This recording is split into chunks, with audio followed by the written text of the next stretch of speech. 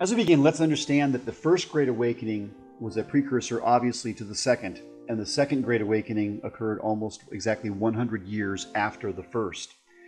The first Great Awakening, which is between 1730 and into the 1740s, is something that is formational for what we are going to be calling later on the United States.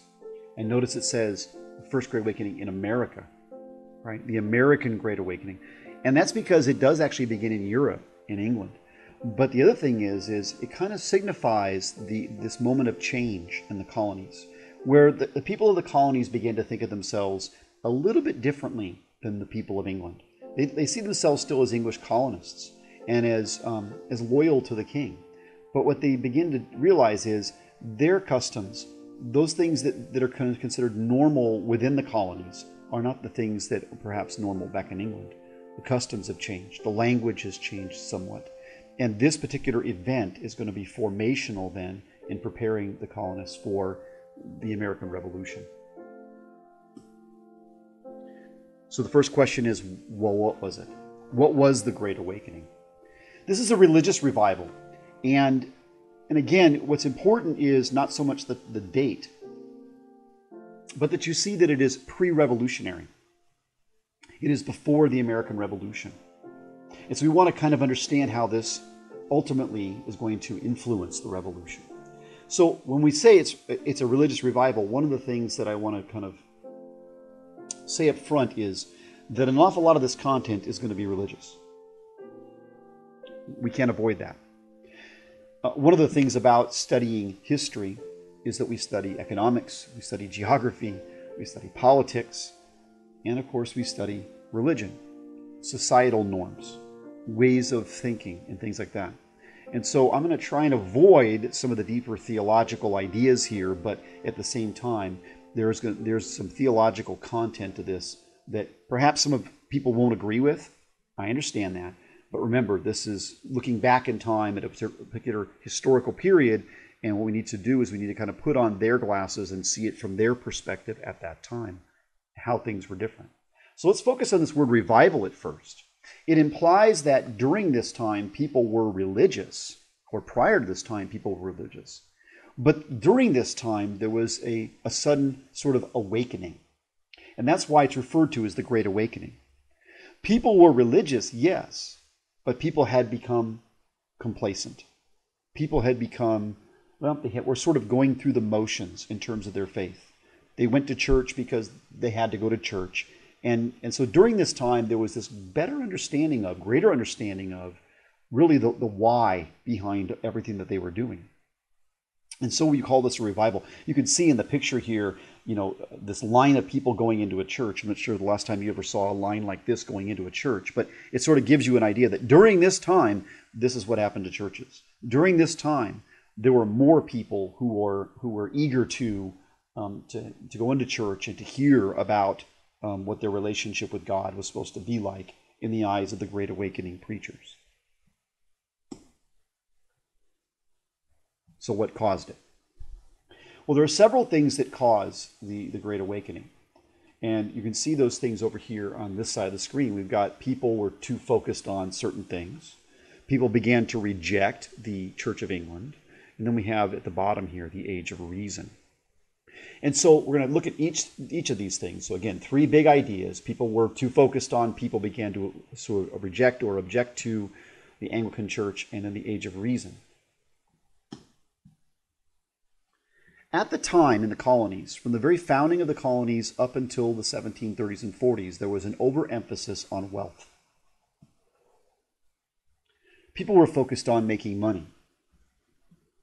Now granted, it may not have been wealth in the same sense that we understand it, but they had to get enough money in order to survive. They had to find a way to provide for themselves to make sure that their family stayed safe. And the result was that they spent most of their waking time, whether they were a farmer or a merchant, concerned about how much money they had, whether or not their family was going to survive, whether or not their family was going to be safe. And this was all about providing for their families. This was their focus. It was not church. It was not God. It was not their relationship with God or their understanding of who God was and what he wanted of them. And why was this? This is something that I don't think a lot of people really appreciate about the time and the age we live in. One of the things that we know from, even from the early 1900s, but going back in time to the early 1600s, that the number of people that died in a family was much greater than what we see today. And that sounds strange. I mean, there's more people today, but the idea is this, that when my children were born, I didn't have any concerns that they were going to die, and I still don't have any concerns that they were going to die before I do. And I didn't have any concerns that when my wife got pregnant 3 times and we had 3 children, that I was going to end up only having 1 or no children by the time that the oldest was 10 or 11 years old. You know, these all sound strange to us, but see, the average person in the early 1700s fully expected that half their children were not going to survive them. That half their children would die in the process of childbirth or shortly thereafter. And then you're wondering, well, why didn't the parents? Why wouldn't the parents die? Well, they were then that lucky half that survived. And as a result, their bodies grew strong and their immunities built up. And the result is here they are at 30 years old and they're having children, and their children don't have those things yet. And so we look at a lot of the people of that time, and they would have 6, 7, 8 kids. And it wasn't just because, well, they like having kids. They weren't trying to create a workforce. They were trying to hedge their bets. They were going to end up losing a lot of their children in the process. And a lot of women died in the process of giving birth as well. And so a lot of men ended up raising families or getting remarried in order to raise those families. This was the sad reality for people at the time. And the result is, you can see why they become focused on safety and survival and providing for their families. This is something that they've got to be constantly concerned about. Now, in addition to that, there is the rejection of the Anglican Church or the Church of England. And the main reason for that is because the Church of England is, in fact, a government church. In the colonies, the Church of England has been planted over time. As people moved from England into the colonies, they brought with them this understanding of the Anglican Church. Now we see probably the least influence of the Anglican Church in the New England colonies, where the Puritans were the primary force. But when you start hitting colonies like New York, and you get down into the middle and southern colonies, the Anglican Church becomes very powerful. And it is a government church. And what that means is that when people give to church, that money goes to the government. They didn't see this as providing for the church, and the church was then doing good things with this money. They saw this, in fact, as, well, as basically paying taxes. This is what they were expected to do, and they understood that it went to the government in some sense, whether it was a colonial government or it went back into England, where it went directly into the king's treasury. The other part of the Anglican Church that was really a problem for many of the people that lived in the colonies is that their access to the Bible was restricted. In the Anglican Church, typically, there was a Bible. One Bible for the minister. Back in England, those Bibles were typically chained to the pulpit, so you couldn't even walk away with them if you were the minister. And the Bibles were then restricted in terms of being in people's hands. And because there were no printing presses in the colonies that could print books until probably around this time or a little bit later, the result was that people didn't have personal Bibles unless they bought them from England, and then, of course, they were very expensive. And so access to Bibles was restricted in some sense, because in the Anglican Church, they weren't providing them, they weren't encouraging them, they weren't printing them in the colonies and making them cheap. And that was all because they wanted to make sure that the ministers had an understanding of things, but they didn't want the people to have sort of the same view.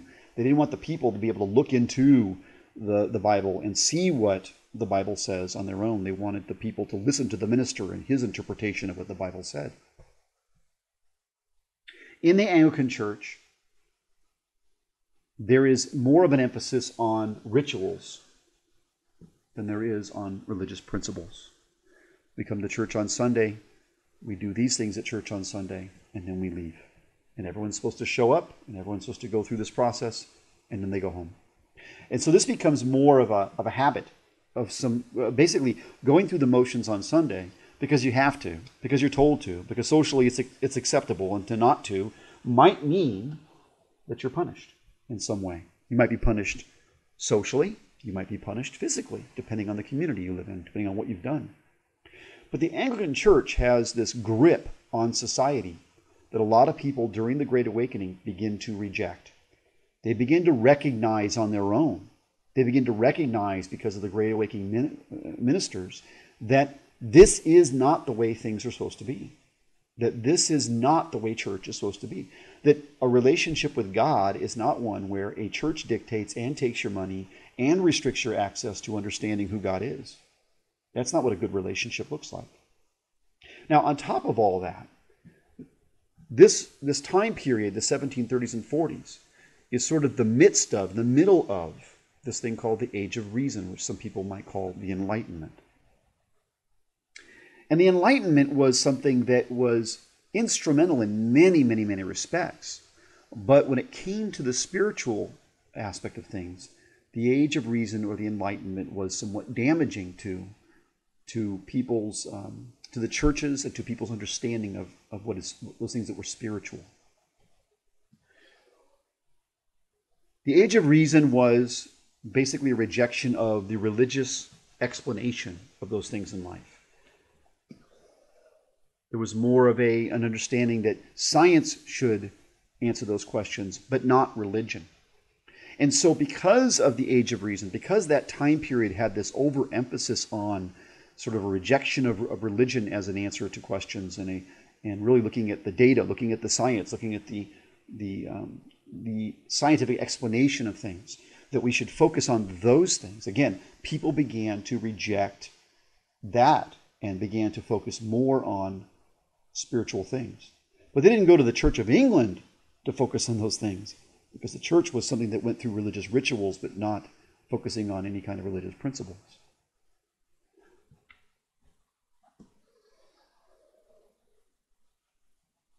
The people at the time were stuck in a non-spiritual focus.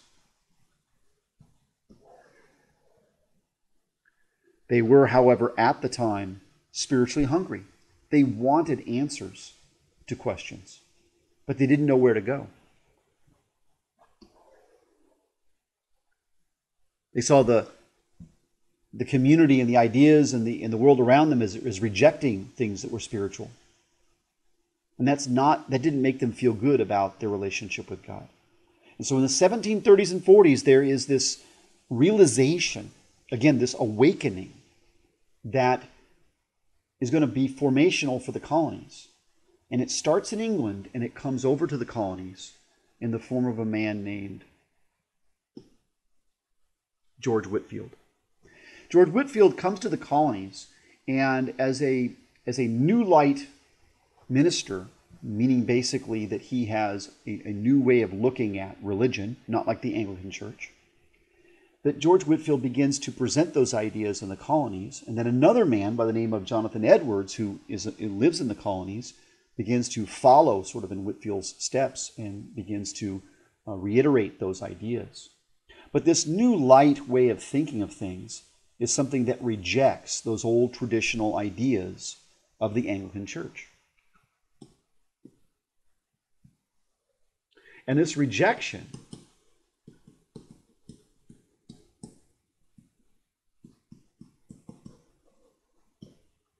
is something that runs very deep. These two guys, because they're basically preaching against the Anglican Church and preaching against that complacency and that those spiritual kind of rituals, these two guys aren't welcome in churches. They're not asked to come into Anglican churches and do their speaking. They have to go from community to community, and they're going to speak on people's farms, they're going to speak in barns, they're going to speak at open sort of amphitheaters, and they're going to begin preaching as they travel from place to place. And that's what it means to be itinerant, is that they traveled from place to place preaching. But what they're preaching is really kind of a new way of looking at God, a new way of understanding religion, a different way of practicing those spiritual precepts that you believe so fully in. So what was the What was the message they were communicating? Here it says their sermon, meaning when they spoke in church, what were the ideas that they were promoting? And one of the things that they point out during the Great Awakening, and this gets back to really kind of fundamentals of the Christian faith, is that this person, Jesus, who Christians believe was the Christ, died upon the cross for all people to save them from their sins. That's where these two men begin to focus their attention. Wait a minute, saved us from our sins? What does that mean exactly? And what they pointed out to the people of the colonies at that time was that all people have sinned. There's nobody, they say, that has escaped this idea of sin. Even those who love God and even those who believe in Jesus have sinned. In other words, nobody's perfect. And what they begin to remind the people about is that if, in fact, you are that person and you're living in that sin and you're continuing to do that sin, how could you ever expect to get to heaven? And so during the Great Awakening, this focus on the idea that all people are sort of equal in God's eyes, we've all fallen short, that the result is that you are all going to go to hell. And so Jonathan Edwards is very famous for a sermon called Sinners in the Hands of an Angry God. The idea that God is a judge and God will look at all people and see the things that they have done and at that point determine whether or not they get to go to heaven or they have to live an eternity in hell. And the main point here is that people suddenly realized that it wasn't about the church that they attended, that it wasn't about the rituals that they did. What was more important is their relationship with God. They had to get right with God in order to be saved from the fire of hell. This is the main point of the Great Awakening. But what's interesting is from that idea and from that message that was given by these ministers, things begin to change in the colonies. Now, Ben Franklin's on the screen here for one particular reason. Most people think of Ben Franklin as, well, at best, he's probably considered a skeptic. Most people think of him as at least an agnostic, if not an atheist. The reality is that Ben Franklin comes from a background, his father was a minister, and he himself, a person that believes, but not in a way that was, I think, made very public. He didn't talk about it very often. But he is so moved by George Whitefield and his preaching. He is so moved by the message that is given that Ben Franklin is going to take money out of his own pocket and he's going to encourage the people of Philadelphia that have money to pour money into building a very large church in Philadelphia that is meant for anybody and any minister that would like to use it. In other words, it's not a denominational church. It's not an Anglican church, but it is for any minister to use. He wants to give a place for George Whitefield and Jonathan Edwards to do their work. He wants to give them an opportunity to be indoors. And so he builds one of the largest churches in the colonies with his money as well as the money of others because of how much he was impacted by these two men. In addition to that, the colonies are going to change because new schools are going to be built. As time goes on, and we know that there's a greater need. We can't just get along with these two ministers doing this work, but we need more people to do the work of these two ministers. We're going to build schools to train ministers. And Princeton was one of those schools that was built at the time that was a school for ministers. Most people don't realize that Harvard and Yale and Princeton, these were schools that were not originally built to be just four-year colleges to train people to be lawyers or doctors, but they were in fact built to train ministers. They are seminary schools from the very beginning, although they aren't now. And so what is the old light? Well, the old light is the old ideas. The old light is, in fact, the Anglican Church. The old light is the old way of doing things. It's the rituals instead of relationship. And the new light ministers are promoting something very different, and society is changing as a result. And so what are the effects of the Great Awakening?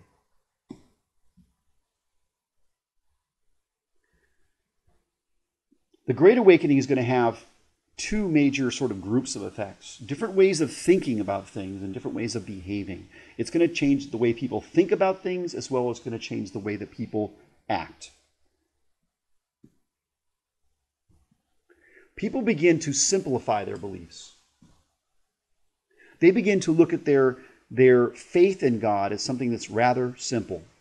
A belief in Jesus Christ and what he did on the cross. Done. It is not something that's complicated. It's not you get to heaven because you believe those things and because you do X, Y, and Z, but it's simply because of that belief. A personal relationship with God. There's going to be a greater understanding, acceptance of the idea of freedom of conscience. That as each person has that relationship with God, each person is developing an understanding of right and wrong based on what they understand God wants them to do. And as a result, they have this conscience that's built into them. Now that conscience is there from day one, but that conscience needs to be exercised and developed. And during the Great Awakening, there's a lot of exercise and development. But the result is that they begin to understand that my conscience may not be like your conscience. That I have the freedom to have my conscience developed in a different way than yours. And as a result, I may not come to the same conclusions about things. I might think that, for instance, there's only one kind of way that you should ever eat meat. And that is if it's raised in a certain way or in a certain place, and that's the only way, and that's the right way to do it. And to do it any other way is offensive to God. And if that's what if that's what I want to believe, then fine. And if you don't want to believe it, that's fine too. And that's what we mean by freedom of conscience. At the same time, because we have freedom of conscience, and I might have one way of seeing things and you might have another way, that there's an equality before God that we all have.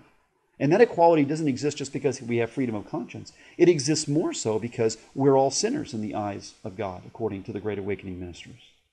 That we've all done something wrong. And granted, you may have done things different than me, and I may have done things worse than you. But we've all done things that are wrong one way or the other. And in that sense, we are all equal before God. But there's also this understanding that we need to reduce government control when it comes to religion. That there needs to be a separation of the church and state.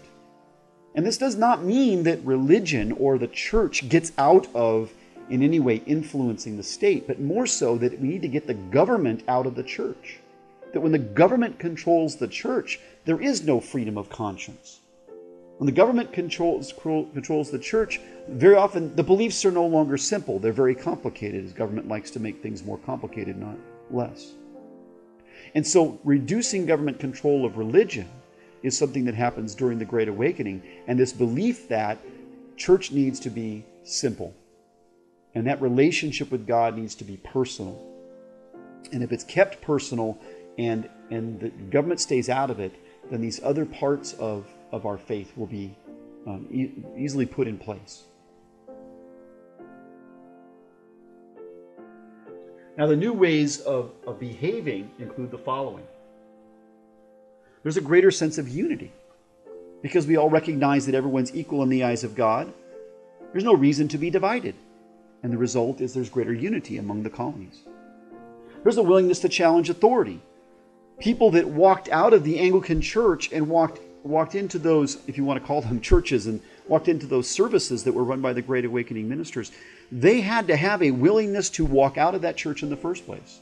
They had to have a willingness to say no to the Anglican Church, to say no to what the government church said they had to do. And that took a lot of courage. Recognizing that there could be social consequences, or worse, for doing that. But people still did it anyways. There is increased religious tolerance. Again, because of the idea of freedom of conscience, there's an understanding that people may not practice or believe the same things exactly the way that I do. But we should be tolerant of their freedom of conscience as much as we expect them to be tolerant of ours.